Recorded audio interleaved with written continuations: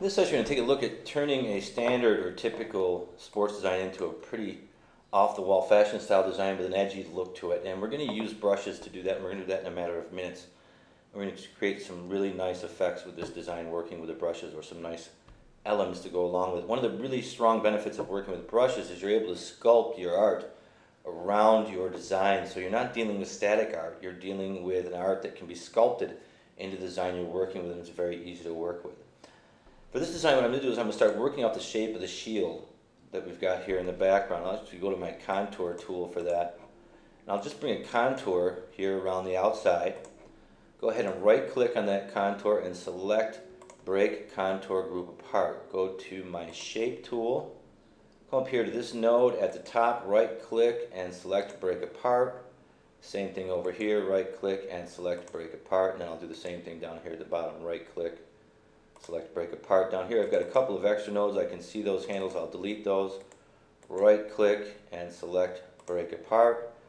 Come up here, right click, give that a black outline. Go to my Pick tool, click on this, right click, and I want to select Break Curve Apart. Click off, make sure I've got the right object here. There we go. Break Curve Apart. I'm going to go ahead and delete this and delete this. Now what I want to do is I want to put a nice barbed wire effect going around the outside of the design here. And to do that, all I'm going to do is simply go to my Artistic Media tool, come over here to my folders, and I'll go to my barbed wire brushes. Now I got a whole bunch of barbed wire brushes in here because you need different sizes and different looks for different designs. But I'm going to go with, take a look at this particular barbed wire here, the second one down here, and see how that looks.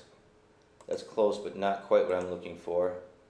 That one, neither, not really. That, actually, this one could work. I like the way this one's kind of set up here, but we'll take a look at some other ones here. That's a different look there, and it really depends on what you've got going on in your design. And actually, I kind of like this one here. This looks like it's got two sets of barbed wire in it. Let me pull this out here and take a look. And it's actually got a couple of different pieces going through it. I actually like that one. I'm going to hit Control Z. We'll take that back there, and I'm going to bring this down in size just a little bit and see how that looks as we go smaller in size. Actually, I'm going to go up in size with that. That's close, but I'm going to go ahead and look at a couple of other ones here. That one's a little bit too big. I'm not really able to make out the barbed wire behind the design here. And what about this one here? This one I like. I can make out the barbs, and there's some highlighting in that. I like that. And if I come down to this one, what do we get here? We got to click on here. Really different look there. I kind of like that one. That looks good. It's nice and tight. There's a lot of barbs in there. And what I'll do is I'll go ahead and bring that down in size just a little bit. So it's just about right there. Now, once I've got this set up as barbed wire this way, if I want to, I can tweak this. And actually, I'm going to do that. I'm going to go ahead and double click here, and I'll bring some of this barbed wire right up into here, bring that end right into there, and tweak the shape of that. You can see that flowing right down around the design. I'll do the same thing down here and tweak this way. Now we got a lot of barbs in here and stuff. It looks good. You can really make out the fact that this is barbed wire. Now what I want to do is I want to go ahead and actually bring some more barbed wire into this design now that I've created that shape. So I'm going to go ahead and get my Artistic Media tool, and I'm just going to come right off of here, and I'm just going to bring some more barbed wire down through here and play off the fact that this barbed wire is in here. You can see I just did that. I just went through the design. But what I'm going to do is I'm going to come up here, start here, go in here, back in this way, and have this kind of wrap or warp around with the current look of the design. And then I'm going to go ahead and click off on this and get to my nodes here, get my pick tool and tweak this just a bit. Double click that so I get back to my nodes. There we go. Now we're on our nodes, and I want to bring this over here just a bit and flow that in correctly there. And I want to select this node that's over here that I can see and lasso and bring that up that way just a bit and just follow the flow of the design with the barbed wire.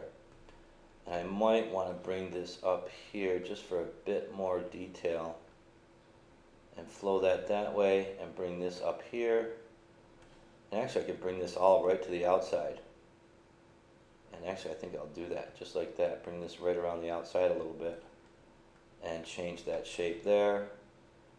And I've got this node here, I'm going to bring this over here and change that shape that way. And just tweak this just a little bit.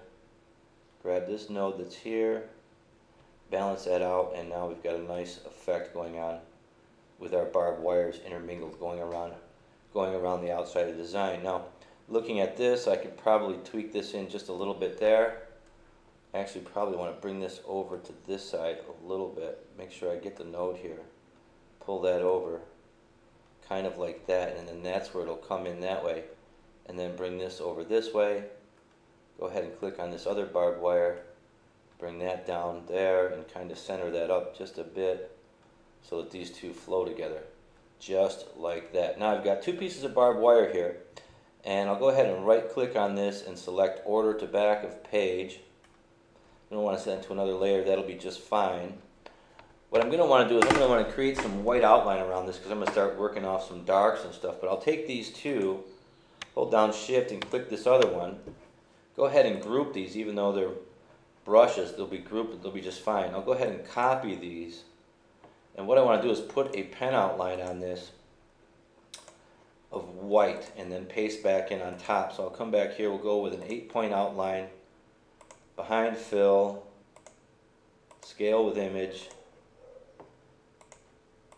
line corners and end caps. Now I'm going to go ahead and ungroup all and see what the issue is with my lines here. And every once in a while with these bugs, you hit bugs or things you weren't expecting. There's probably brushes on top of brushes in this particular brush, so I'm just going to go fill with white, outline with white, and select this other one here, same thing, fill with white, outline with white, behind fill, scale with image is all set. And then what I'm going to do is go ahead and paste back in my black. Now I know I've got my other objects here, so I'm just going to hold down Shift and Alt, click 1 time, 2 times, and I should have everything in there, including the white. Control Z, I'm going to go ahead and group, and yes, I got my white for both of the setups. No, I'm missing one there. I click here, hold down Alt, go back 1. I'm missing the white here on the second barbed wire. Second barbed wire is right here, so if I hold down Shift and Alt and click one more time and then group, I should have both of them, and I do. So go ahead and right click this and select order and go to back of page. Changing layers is just fine. Next thing I want to do is bring some wings off of this barbed wire. And I'll do that simply by going to my brush tools again, artistic media, opening my folder. I'll come down into my feathered wings. I'm going to go to black here because we'll go off of black. That's why we've got a white outline on our barbed wire. And I'll come down here. I think I'll go with this brush. Let's take a look at this one. I like that brush, the way that's set up. That should be just fine. If I start going off this way, that'll give me the shape that I'm looking for. And so I'm going to click off here, go back to my artistic media tool. Let that bulldog's text go back to my artistic media tool and just come in right about here with a brush stroke and start building my wings into my design. Now I want to play off of my bulldogs and off of the shape of my barbed wire with these wings. So I'm going to, these feathers, excuse me. And I'll bring this one right up here this way. And I'll start bringing these right down across here, out that way with another one, and just creating a really off-the-wall look here with these feathers. And then we'll bring this one off here. We'll bring another one off this way.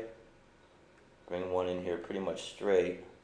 And then we'll start arching these down here, changing direction to match what's going on with our barbed wire. So we've got a nice, cool setup with these wings here. I'm going to go ahead and hold down Shift and just click my way through, selecting all of them.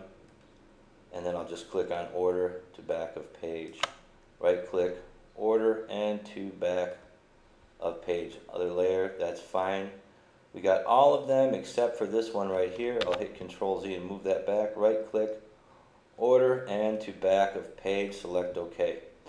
Now everything in this graphic is ungrouped, so when I set all that up, I know that this is all grouped, and I might want to group everything in the feathers here. So I'll just make sure I get all these selected, holding down Shift and clicking on each one of these feathers. Get everything selected and group it so I can move it and mirror it. But I want to make sure I've got everything here before I do that. Just want to move here. Do I have everything? I've got everything except for this feather here. And we'll move here, and I've got everything there, so we'll go ahead and select Group. And I'll go ahead and move this over here. Hold down Control, copy here, and then I'll go ahead and mirror that. I'll right click on that, Order to Back of Page, Other Layer, that's fine. Move this in here. Now I know that all of this is grouped, so I'll take advantage of that to take the time to select everything that's in my baseball graphic and group that. So now I've got this off-the-wall wings and barbed wire look going on in this design. What I want to do is I set that up in a few minutes, and that looks really cool. I want to go ahead and make some changes to that so we can see some of the benefits of these brushes. I'm going to bring this down here and just copy here. And now that I've set this up, I want to take a look at some of my different options. Because I've set these brushes up, I've really got options to work with. I'll go ahead and ungroup here. And this that is all set up as barbed wire, I'll take a look at what that's going to look like as thorns as opposed to barbed wire going around the outside. Take a look at a different effect. So I'll go to my artistic media. Once I've set these up as brushes, I can go ahead and mix them, match them, and swap them out all day long, create all kinds of looks from the same art almost instantaneously. I'm going to come down here to Thorns. I'll select OK. And I'll come down here with that selected and click on, let's take a look at, let's say, something like this here. Let that process. A very different look with those thorns flowing through there. Do the same thing down here. Let's take a look at this particular thorn stroke.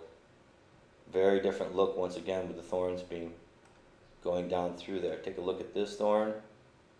Nice look there too. Very different look. Same thing with my wings if I want to.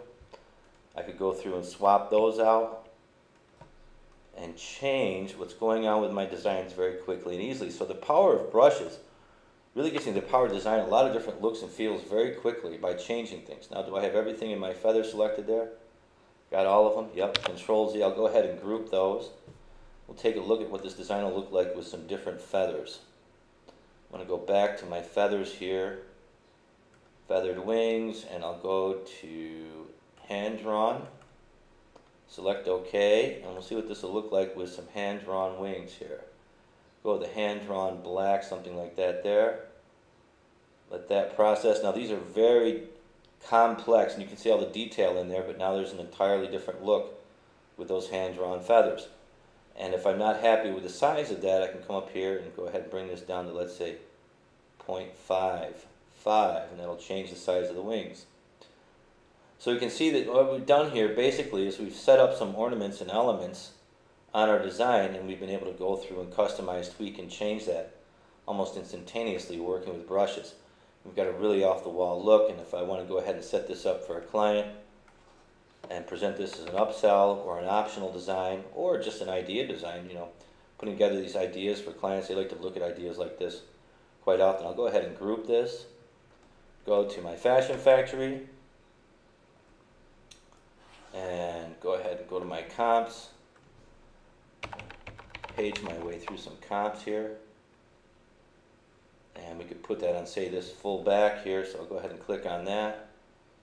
Let all that process, minimize my Fashion Factory, and there's my design. Now see, here's an instance where my brushes didn't scale with the size. Now that's because I did an auto sizing of my graphic. So when I auto size, even though I had scale with image turned on, it didn't work. So I'm going to hit Control Z, Control Z, Control Z, Control Z. We'll go back. And what I'll do is for the sake of the comp, I would just take this and convert it to a bitmap, create a duplicate of it and convert it to a bitmap. Drop it on the comp that way. So I'll go ahead and select this over here.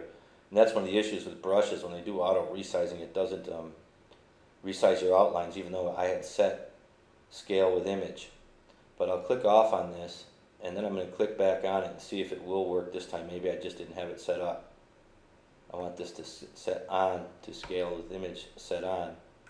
Doesn't really want to accept that. Go ahead and duplicate this and select copy here and see if we got it that time or not, and I don't think we did. Now we still got the really big outlines there. So I'm going to go ahead and hit Control Z. We'll go back. I just want to see what this is going to look like on a t-shirt, kind of off the wall design. Duplicate this, copy here, and we'll go to bitmaps, convert to bitmaps. I'm going to select RGB, transparent background, select OK, let that process, and then I'll just take this and put it on top of my t-shirt, and I'll be able to see what this design is going to look like, or send a nice professional t-shirt comp to my client. But we can see this comes out as a really off the wall type design. Now I would blur this just a little bit, it needs to be softened up a bit. Or we view enhance, or view enhance with overprints. Or I turn on anti-aliasing, bitmaps, and options. But I'll go ahead and blur this, blur, Gaussian blur. I want to go with just 1 pixel just to soften those edges up. Select OK. And boy, that's a cool looking design with the feathers flowing into the shirt and around the design and everything. Go ahead and zoom in and take a close look at that. Nice design, really pops off the shirt. Bulldogs is still there, the feathers look great and everything. So you can see, working with these brushes, we can set up really insane off the wall designs really quickly, really easily. And everything flows with our design because we're working with brushes instead of clip art. So go ahead and wrap here on this session, and we'll continue in our next session with another design, working with brushes in CorelDRAW.